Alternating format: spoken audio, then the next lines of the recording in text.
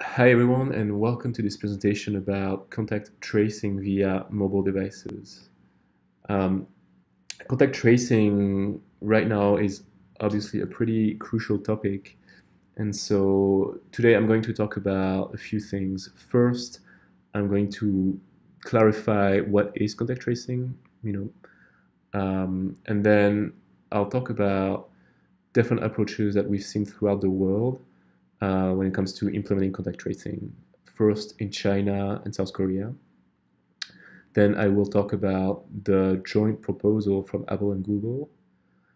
Then a few other approaches that we've seen in the world. And then lastly, what's happening right now in the US when it comes to contact tracing.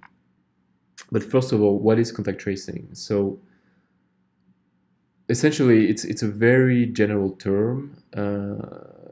And what this concept is when looking at a population of individuals, and some of these individuals have been infected with virus, looking at who has been in contact with who in order to figure out which individuals may now be infected by the virus because they were close to someone else who was infected. So that's contact tracing. That's all it is. This general idea. So it's not tied to a specific approach or a specific technology. Doesn't have to be, it's not related to mobile devices or Bluetooth. It's just a very general term. Um, um, and we're going to see how that has been done in the world. But first, we'll start with China and South Korea, which took a somewhat similar approach.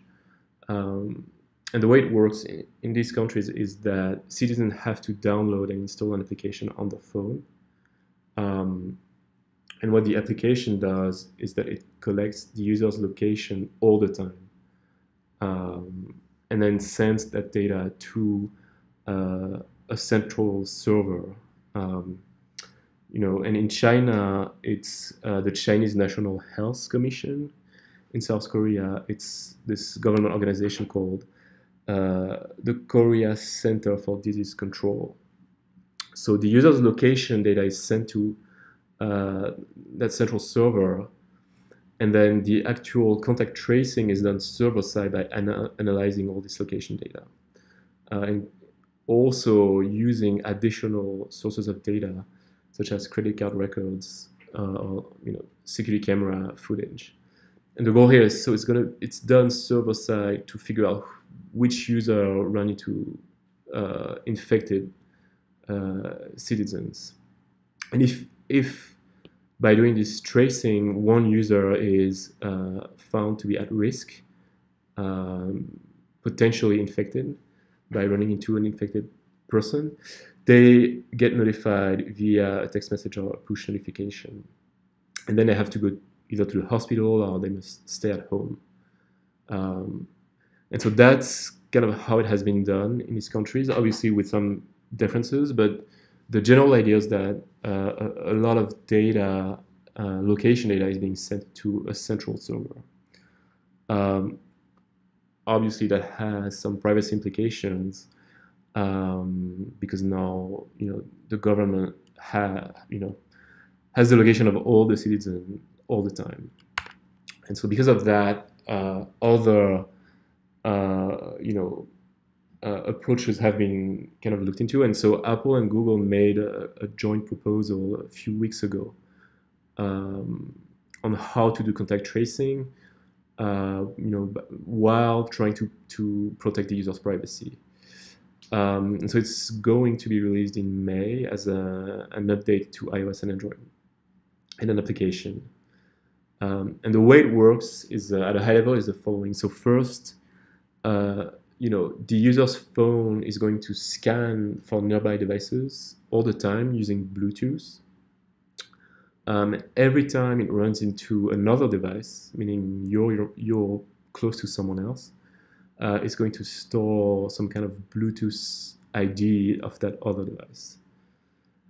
And then as a user, if you know you've been infected by a virus, you did the testing and it was positive, you can send to a server your device ID, a privacy preserving device ID, to tell the server, hey, I am infected by this virus, and here's my device ID.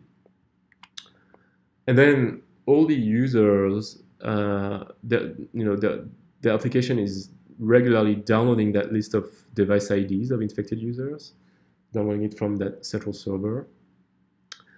And then the app compares that list of known infected users with the list of Bluetooth IDs of devices that they run into, of devices that were near them at some point in the past. There's a lot of details, about how this is done, and there's a lot of cryptography involved to preserve the privacy. And these device IDs and Bluetooth IDs can be compared, but they don't disclose a lot of information about the users. And especially it does not allow you as the user to figure out who was infected or who is it, that you run into. So, which is one of the main privacy goals. And so by comparing essentially the IDs of the devices that were close to you with the IDs of the devices of users that are known to be infected, it can obviously figure out if you've been in contact with an infected user. And if that's the case, then you get a warning on your device. And one important thing here is that this warning is only displayed to you on the device. It's not sent to the server. So the server doesn't know that you've been in contact with an infected user. And the warning will tell you to essentially go to the hospital to get tested. Someone on GitHub made kind of a sample app to describe, to show how this will work on an iPhone. And it looks like this. So that's the app doing what I just described. So at the top of it, you can see you can control whether tracking is on or off, meaning scanning devices that are near you and storing their ID. And then if you've been infected, you can tell the server and send your device ID to be added to the list of known infected users. That's the I have COVID-19 button. And then lastly, you can check your exposure. If you haven't been infected, this is the button you would use to know if you're at risk, and it looks like this.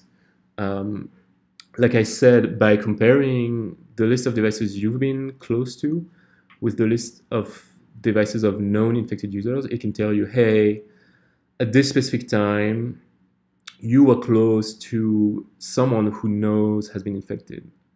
And then the next steps, again, would be to tell you to go to the hospital. So that's how it works at a very high level. I didn't get into the details about the crypto and all the technical details, but that's kind of an overview. But the details, of course, are important.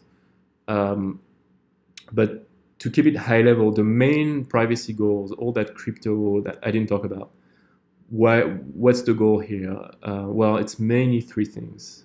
And you can see that and compare it with the Chinese and South Korean approach, which didn't have these privacy goals.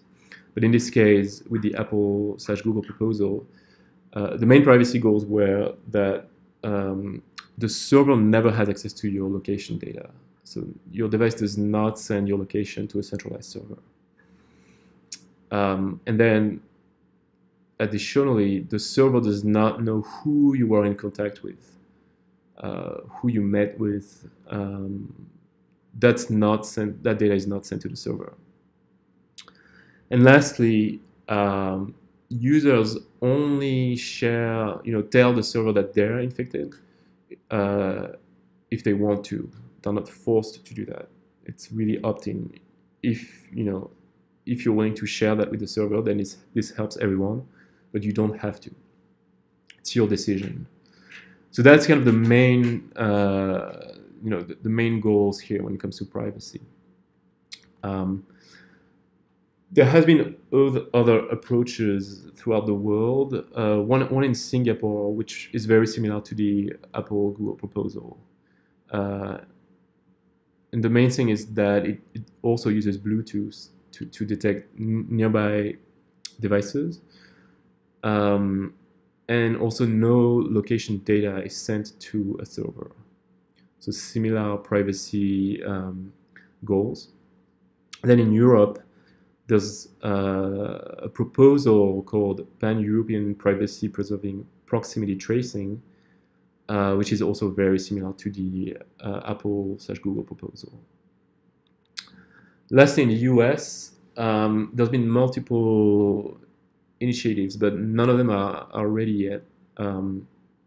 One from the Stanford University COVID-19 Watch, another one from the MIT, kind of as a proof of concept as well. And all of these approaches are also Bluetooth based, and try to protect the user's privacy as much as possible. But none of them have been chosen as the one approach that the US is going to take. And then an interesting one is San Francisco right now, where they implemented something they called back to basics contact tracing, which essentially is kind of the old way of doing contact tracing by just making phone calls to patients who tested positive to ask them about their whereabouts and where they've been and if they run into anyone. So that's also another way of doing contact tracing. Again, contact tracing is a very general concept. And so that was really a high-level overview of contact tracing. And like I said, contact tracing is just a general term, lots of possible implementations. And they can be different in various ways. They can be low-tech, like the one in San Francisco we just talked about, or high-tech. Another kind of defining aspect is whether they require the user's consent or not.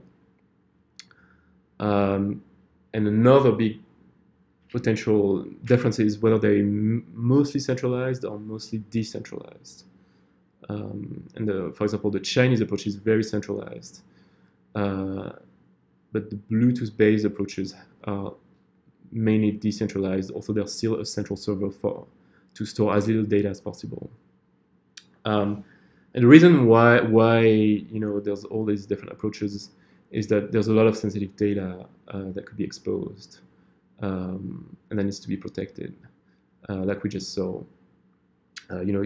The history of where you've been, your location data, the history of who you've been with, who you met with, and lastly, whether you've been infected or not. And like we saw, the decentralized approaches, which are Bluetooth-based, seem promising to really, again, reduce exposure of this sensitive data by just keeping it on the user's device instead of sending everything to a server. And that's it for today. So again, an overview of what contact tracing is and how it's being done right now as part of the COVID-19 crisis. I hope this was useful in clarifying all these concepts, and I thank you all for watching.